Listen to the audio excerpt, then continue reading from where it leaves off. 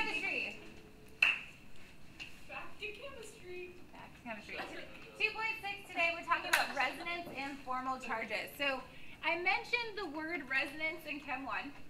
Resonance shows that there is more than one valid Lewis structure written for a particular molecule.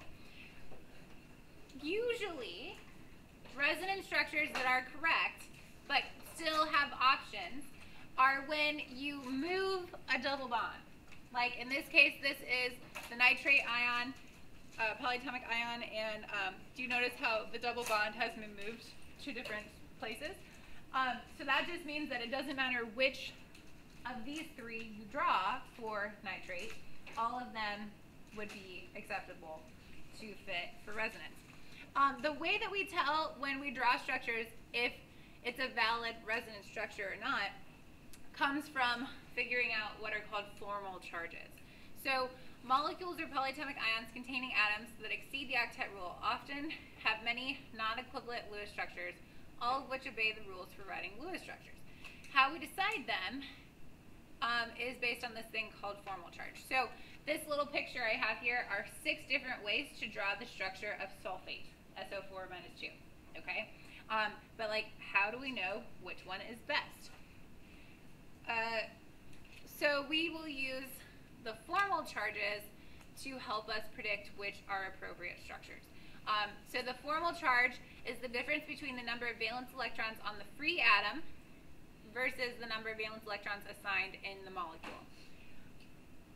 So to determine the formal charges, you need to know some stuff. You need to know the number of valence electrons on the free neutral atom. So this right here, the valence electron free, is what it's assigned from the periodic table. So when we say that oxygen has 6 valence electrons, you're going to plug in 6 right there, okay? Now the assigned is what belongs to it in the molecule drawing that you have, okay? So this assigned is from your molecule. And it could be different for different ways. Like if you have some oxygens that are double bonded versus some that are single bonded, that oxygen is going to have a different amount assigned because of those double bonds and single bonds. To compute the assigned value, you actually take the, you have to plug in the lone pair electrons around the atom plus 1/2 of the shared electrons. So this is 1/2 of all electrons in bonds plus the just unshared electrons that are around it on the dots, all the dots, okay? So we have to compute the assigned and then plug in the assigned to compute for the formal charge. And when you are trying to solve for formal charges, we want to make sure that you get as close to 0 as possible. So if you ever do it and you have like a +3 or like a -3, that's not a very valid, good structure. So you would want to change your structure somehow so that you get rid of that 3. 0 is best. If you do it the way that I taught you, you're going to get zeros. But sometimes you might have to have a -1, and that's just because of the way that it is. So as close to 0 as possible is the best. And then any negative formal charges are expected to reside on the most electronegative atoms from the structure. So if you have a -1, then that better be on like an oxygen or a fluorine, not like a hydrogen kind of thing. Okay? So we're just going to jump right in. So these are 2 possible structures for sulfate, which each contain 32 electrons. So what the A structure did was they drew their S, they connected all of their oxygens once, and then by adding 6 extra dots around each oxygen, you get to 32, okay? But then this one, like you might have done it the Chem 1 way, where you started with 6 dots around sulfur, because sulfur contributes 6, and then double bond 2 of the oxygens, and then the other 2 get the extra 2 electrons to make it 32, okay? So we're going to calculate the formal charge for every single atom involved, and whichever one has all the formal charges equal closest to 0 is going to be the best option, okay? So we're going to start with this one first, and we're going to start with oxygen. Now, Do you notice how all 4 oxygens in A are the same? They're all single bonded. They all have 6 dots around them. So we're just going to solve it once and say it counts for all 4 oxygens to save some time. Okay? And I'm going to like separate this now, but later I'm going to just do it all in one equation. To find the valence electrons that are assigned, so that's valence electrons of assigned, the equation, if we go back, the equation was all of the dots on the oxygen plus 1/2 times the number of electrons in a bond connected to that oxygen. Okay, so currently on all 4 oxygens, they have how many dots on each one? 6. So it'll be 6 plus 1/2 times, and then how many electrons in a bond? 2. So 1/2 times 2. I don't know why I put that extra one there, sorry. So 1/2 times 2 is 1, so that's a grand total of 7? Because 6 plus 1 is 7. Okay, so that tells us the valence electrons assigned. So now to find the formal charge, we take the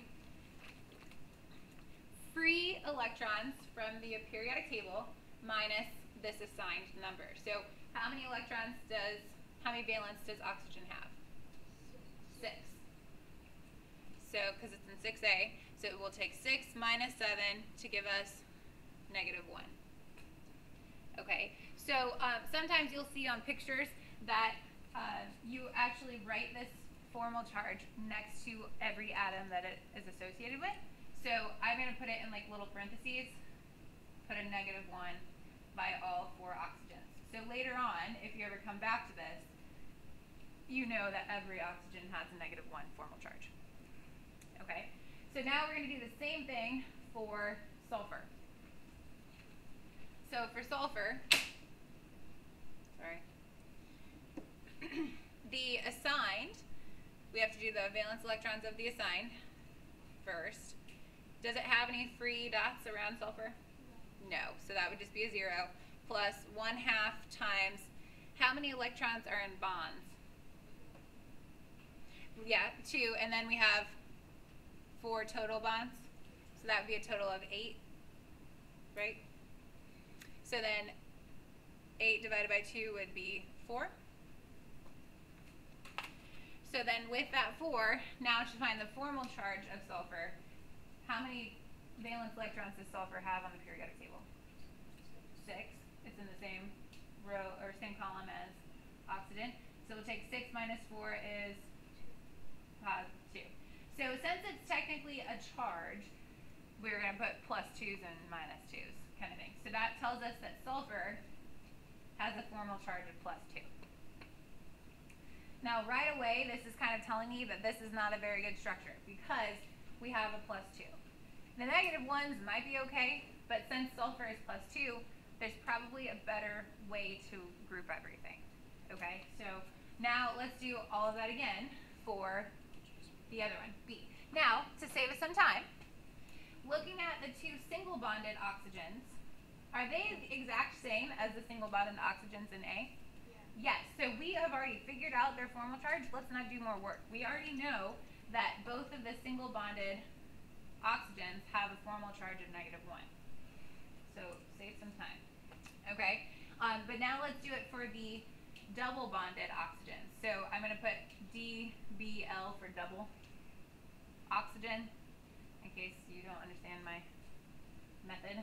Okay, so for the valence electron assigned, for the doubles, we have 4 electrons as dots on the oxygen, each oxygen, and then that's plus 1/2 times, there's 2 bonds, so that's a total of 4 electrons in the bonds.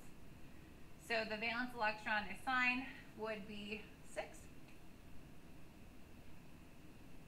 Did I do that right? Okay. So then for the formal charge of the oxygens double bonded, we know that oxygens start with 6. -6 would be 0. Okay, so the 2 double bonded oxygens have a formal charge of 0. Thank you. questions about that? Am I going too fast? It's like a lot of little work to get to what you need. Okay, so then for the sulfur, it's different than the other one, so we have to do it separate. Do you guys mind if I just make one big equation for formal charge and just throw all the numbers in instead of doing two separate equations? Is that okay? So for the formal charge, we know sulfur contains 6 valence electrons. It contributes. Minus, now we know there are 0 dots around sulfur, but we have to take 1/2 times 2, 4, 6, 8, 10, 12 electrons in bonds. So 1/2 times 12 would be 6, and 6 minus 6 is 0. So that tells us the formal charge of sulfur is 0.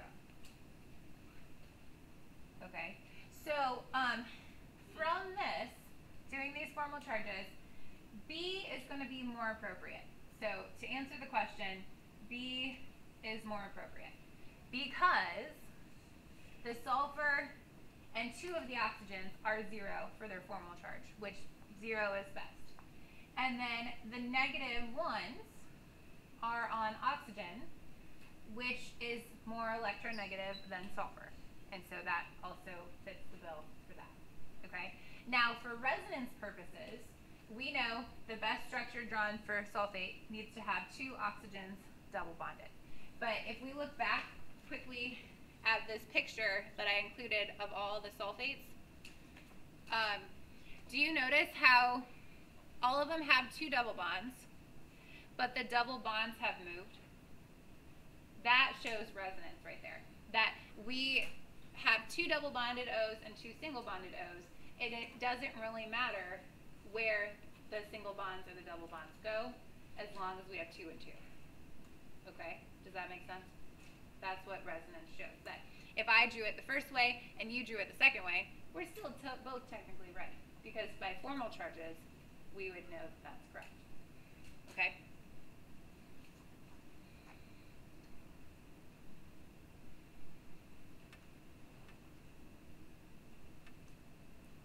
Okay, so now we're given a structure, xenon with 3 oxygens. It's an explosive compound of xenon, which is crazy because xenon's a noble gas.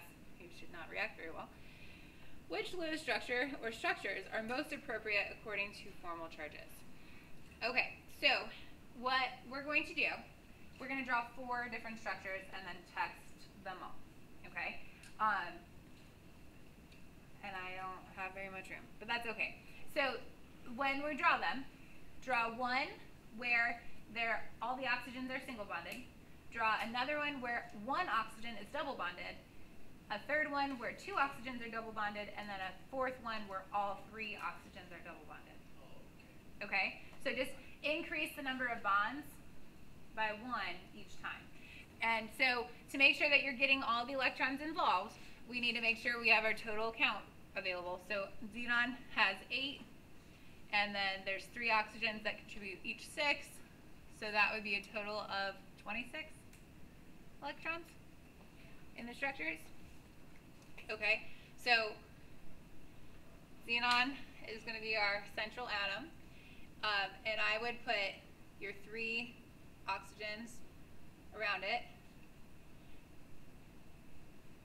And if you're only going to single bond the oxygen, then that means that you have to have 6 extra electrons around each oxygen. Well, I didn't leave very much space for myself. Sorry. Okay, so at that point, 2, 4, 6, 8, 10, 12, 14, 16, 18, 22, 24. On the single bonded, only single bonded, there's only 24. So then we'd add the last 2 on the xenon for that structure. Okay? And then we'll do the same thing again, but instead of having all single bonds, pick one of them to be a double bonded oxygen.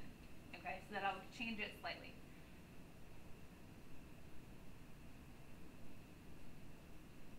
And it doesn't matter, because of resonance, it doesn't matter which oxygen you pick to be the double bond, but then when you double bond the oxygen to complete the octet, you need to only put 2 unpaired pairs on that double bonded O.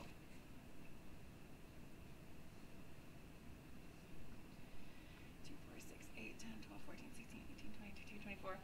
And that one, again, you should also have an unshared pair left on xenon. Okay. Then the third structure, have 2 double bonded oxygens instead of just 1.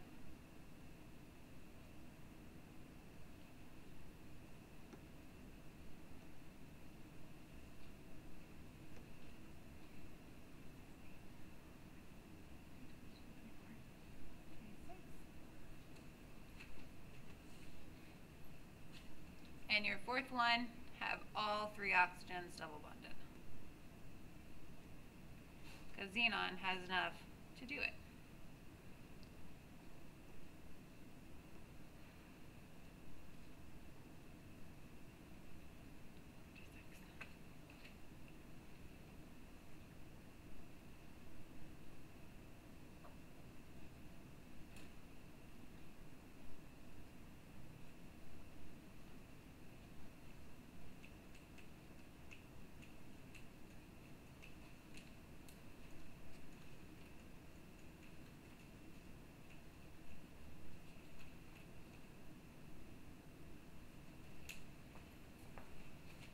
Those are what our 4 structures should look like. Okay. So now that we have these, now we're going to figure out formal charges for every one. But once, just like before, once we know one of the formal charges, then we can carry that over for the next structure if it's the same exact way, just to save time. Okay, do you guys need me to show all the work for the formal charges? No? Okay. So let's just do all the formal charge for all the oxygens. We have 6 that is given minus 6 plus 1/2 times 2. That's a total of how much?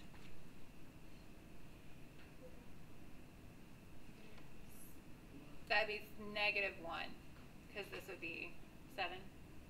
Yeah. Where does the 2 come from again? The 2 comes from the bond. The bond. So the 1/2 part is the shared electrons between the 2 atoms. I get that. But there's 6. So there's 6 dots. So this is where this 6 comes from the 6 dots. And then the 2 comes from the bond that's connected to the oxygen. There are 3 oxygens, so there are 3 bonds. But it's only for that specific bond because this is the formal charge of the oxygens. So why do we do... Never mind, I got it. No. Okay, so this -1 goes for all 3 oxygens. So even if you wanted to solve it separately for all 3, you get the same number each time. It's just they're all identical. So by doing it once, then that saves some time. Okay, now we need to do the formal charge of the xenon.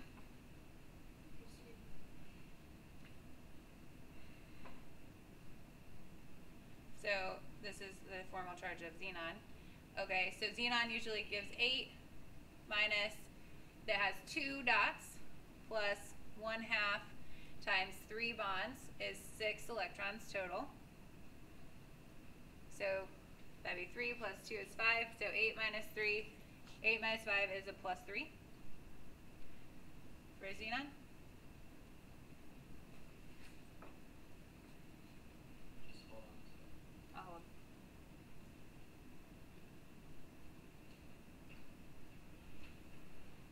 So the first number is how many...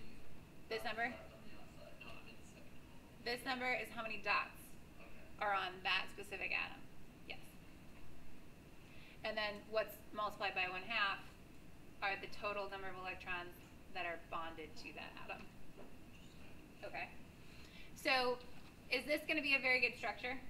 No, because of the +3 on the xenons. That's not going to be our most stable compound. Okay, so now moving to the next one, we have 2 oxygens that are single bonded. If you want to prove that the formal charge is -1, you can, but since all 3 of these were single bonded, I already know, to save some time, that these 2 are both -1. Okay? We still do need to do the formal charge of the double bonded O. Okay, so that would be 6 minus 4 dots plus 1/2 times 4 bonded. Zero. So that would be 0.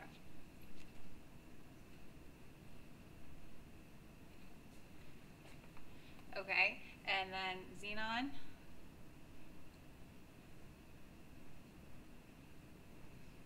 We have 8 minus 2 dots plus 1/2 times 2, 4, 6, 8 bonded. 4 plus 2. So that's a plus 2? Yep. Okay. So we're getting better, but we're not really there yet because xenon's still too high. Okay. So now, on our third structure, we still have 1 oxygen that's single bonded, plus U. So we know that that'll be a -1. And then we have 2 oxygens that are double bonded. So both of those oxygens will have a formal charge of 0. And so all we need to do is find the formal charge of xenon in this structure. And I'm going to do it up here because I don't have enough space, really. Okay, so 8 minus 2 plus 1/2, 2, 4, 6, 8, 10. So that would be 5, 1 plus 1. Yeah, that's what I got. Okay. Awesome. It's doing better. But can we get a better one with this last one that all of them are double bonded? So on all of the oxygens, they're all a formal charge of 0. We've already proven that. And now for the xenon, formal charge, not iron. So xenon. It's really double bond is the way to go. Yeah, it is. Yeah, it is. You do it. See, I'm teaching you this, but like if you do it the way I taught you last year, or in Chem 1, 2 years ago, you'll get it right. Okay, so 8 minus 2 Because I remember that we would have done about this because like that has that many flash.